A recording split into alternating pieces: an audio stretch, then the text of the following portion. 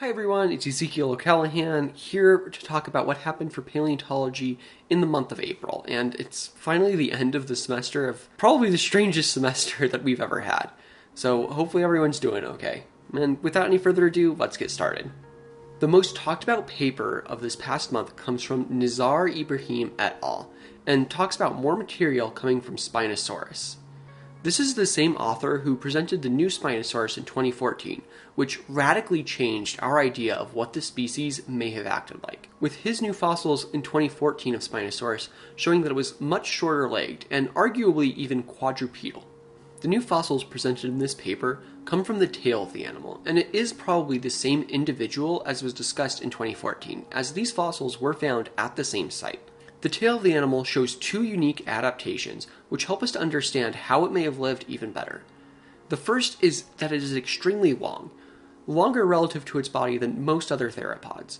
This helps to support the idea that it was not quadrupedal, and instead this long tail could have helped to act as a counterbalance, especially as how some people have suggested Spinosaurus may have actually walked slightly more upright than most other dinosaurs, in order to help this counterbalance work even better. But arguably the more interesting thing about the tail is the long neural spines coming off the top.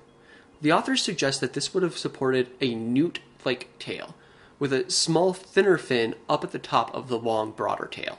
Now, this isn't exactly like those of crocodilians, which is important to know as that is what we would most likely be looking for as a modern-day analog. Instead, being more newt-like, the authors suggest that it may have been a pursuit predator, which there are some issues with that idea. In the water, pursuit predators are generally things like tuna, which are very fast and live in very open conditions where they can see a long distance.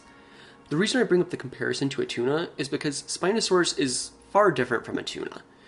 First off, the environment it lived in would have been much more murky, as it was very much a large river delta system, meaning it would have been very muddy and hard for the animal to see, which is a big hindrance when trying to do pursuit predation over long distances. Additionally, Spinosaurus, as a large animal with a large sail, would have created a lot of drag, and that would have slowed the animal down.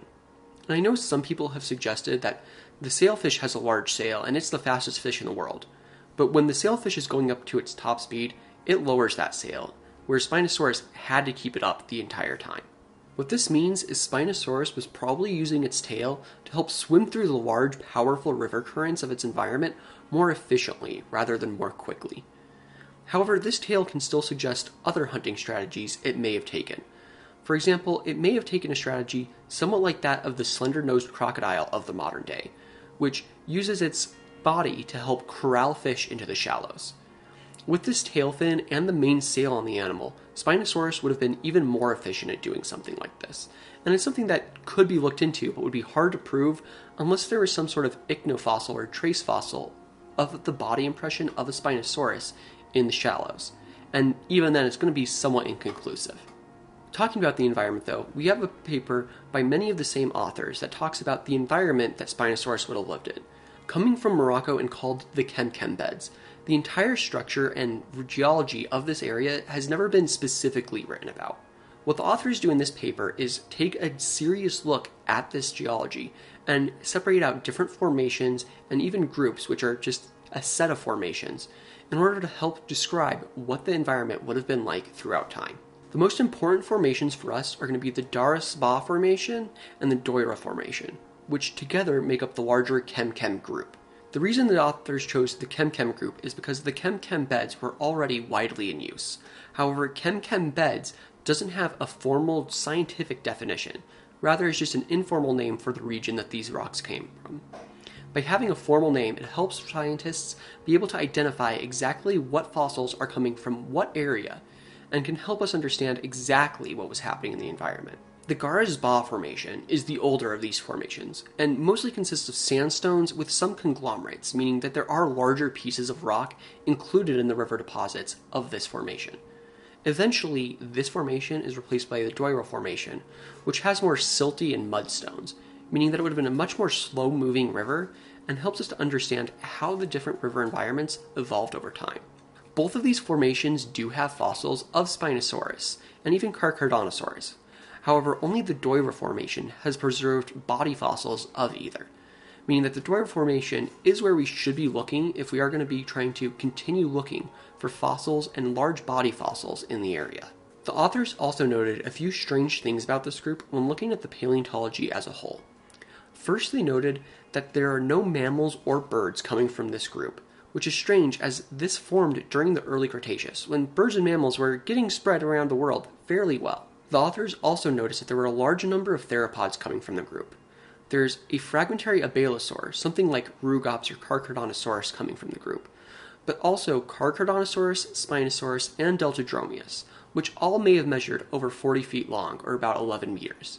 This is very unique, as having that much high density could mean a lot of different things for how they interacted with each other, particularly as there are very few herbivores coming from the formation, such as Rabacosaurus or Oranosaurus. The authors suggest that with so many fish fossils coming from the formations, they may have acted as one of the main protein sources for many of the animals in the environment, particularly Spinosaurus. They also suggest that with this very complex river system flowing through North Africa, that many of these animals may have still lived in very distinctive environments, rather than being a single closely knit community, and that the river just piled all the fossils together for us to find later. As for new types of dinosaur, there is a new genus and species of Centrosaurine Ceratopsian found, coming from the Two Medicine Formation of Montana. Stellasaurus ancellae helps to show the evolutionary transition of animals like Styracosaurus and their eventual progression into animals more like Pachyrhinosaurus. While still very partial, the animal shows greatly reduced parts of the frill from that of Styracosaurus, and a transition to a condition more like that of the later Ionosaurus and Pachyrhinosaurus. This can be seen in the two largest head spikes being reduced, and of the largest head spikes, there's being fewer of them. In the later Centrosaurines, some of these head spikes would disappear entirely, and so it's very key for understanding how these different changes might have occurred. And if we can find more fossils of this animal, we might be able to look at some of the pathologies that occurred to see how these animals were essentially doing combat with one another in order to compete for each other for resources. This fossil had been discovered many years ago, and there had been discussion on whether or not it wasn't a new species or genus. But this kind of study helps to show how important it is to go back and look at fossils, especially since there's not always time to go back and look at every single one until the right researcher comes along and takes a real interest in it. The tanystrophieds are very strange animals, most notably animals like Tanystropheus, which had an exceedingly long neck that could easily make up 50% of the animal's overall body length. However, a new fossil has been uncovered which isn't a tanystrophiid, but is very closely related to the earliest of them. Ellissaurus gondwanatheria was a very small terrestrial reptile coming from Brazil. The fact that it's terrestrial helps to indicate that the tanystrophiids probably got their start on land as well. And this is very unique when you consider the best known tanystrophiids, such as Tanystropheus, which was very likely at least semi-aquatic, and would have pushed itself along on the seafloor in order to hunt fish or squid in the shallow seas. What this shows is how quickly the different clades were able to fill in different niches in their environment, with the tanystrophiids going from a land-based lifestyle to being at least semi-aquatic by the Middle Jurassic, only 7 million years after the end Permian extinction. This is very rapid diversification, and really helps us understand just how quickly different niches might fill in the face of modern-day extinctions. Adalatherium hui is a very new species of Gondwanatherian mammal coming from the very end Cretaceous of Madagascar. The Gondwanatheres are a clade of mammals coming from the southern continents after the breakup of Pangaea. While we can't be certain that Adalatherium survived the KPG extinction, the Gondwanatheres as a whole definitely did. However, they certainly didn't survive to modern day, dying out in the late Eocene. What makes Adalatherium very interesting, though, is a very unique set of traits. The first of which is pretty easy to understand. It had a large number of foramen in its skull, and these would be connections for different blood vessels and nerves in order to connect to whiskers, meaning that its head would have been very sensitive. However, it also had a very strange set of teeth, and one of the back leg bones had a strange curve in it. We don't know exactly why either of these other two conditions existed, and hopefully further study will help shed some light on this, as this is a very well-preserved Gondwanathere, and a very unique one at that, and hopefully can help us to understand the broad diversity of life that existed during the late Cretaceous, Antarctica. It's cold, it's icy, and neither of these things really makes you jump out and think, frog. But there were frogs there as recently as 40 million years ago during the Eocene. During the Eocene, Antarctica was still very southern, but the world was also a much warmer place, and this is largely due to different tectonic activity that was occurring. Namely, Greenland pulling away from the rest of Europe, which created a large area of volcanism, but also the Indian subcontinent crashing into Asia, creating a series of volcanoes before the continent-to-continent collision rose up the Himalayan mountains.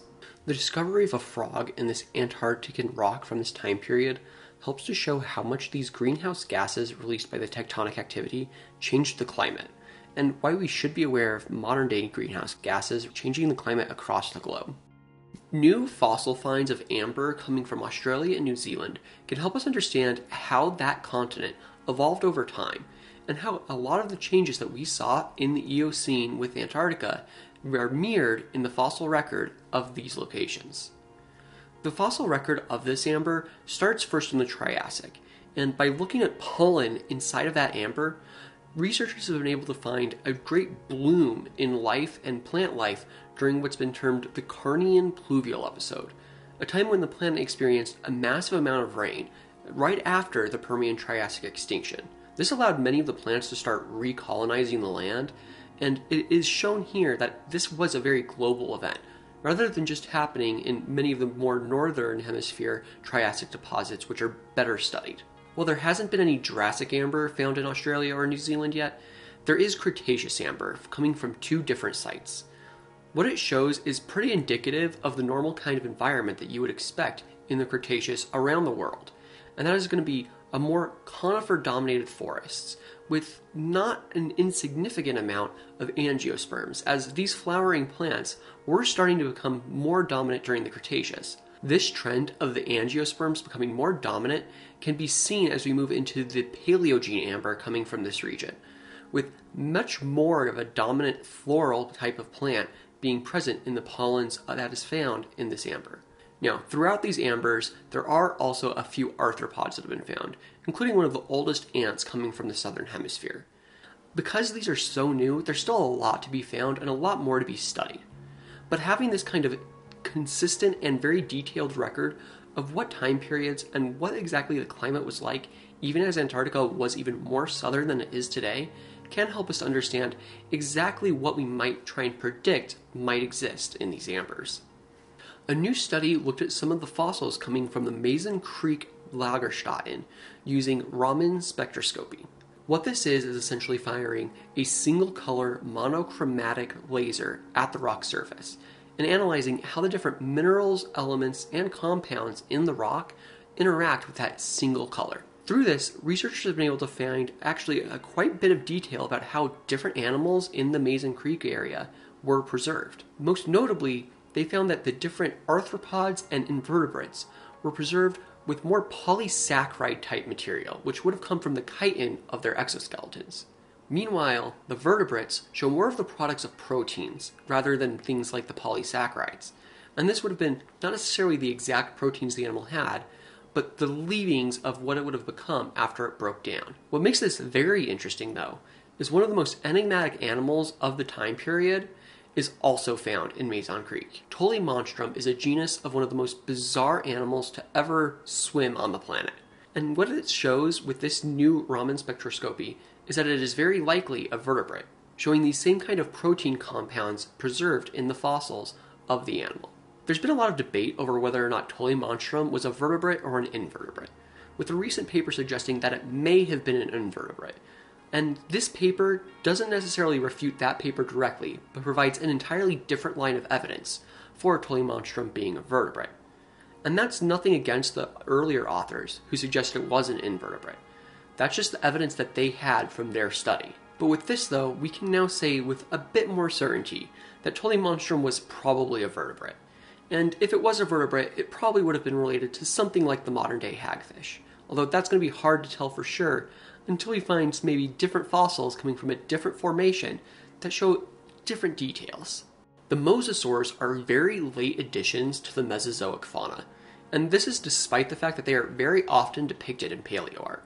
They were only around from about 92 million years ago until the end of the Cretaceous. a very, very small section of the time that dinosaurs walked the Earth and large marine reptiles dominated the oceans. Interestingly, though, this period about 92 million years ago coincides with the extinctions of many of the ichthyosaurs and many of the plesiosaur groups that were dominant for the earlier parts of the Mesozoic. This study analyzed exactly what kind of impacts the mosasaurs may have had on some of those plesiosaur groups, and found that 3 plesiosaur groups were likely the most impacted. And those were the elasmosaurines, which, because of their completely different body types and their hunting strategies, aren't as directly compared in this paper, and the brachionoconine and polycotylid plesiosaurs, which are 2 very distantly related types of short-necked plesiosaurs, which would have occupied the niche of the very large-bodied predators of the oceans, at least until the mosasaurs showed up. Now, rather than direct hunting, it's more likely that the mosasaurs became more dominant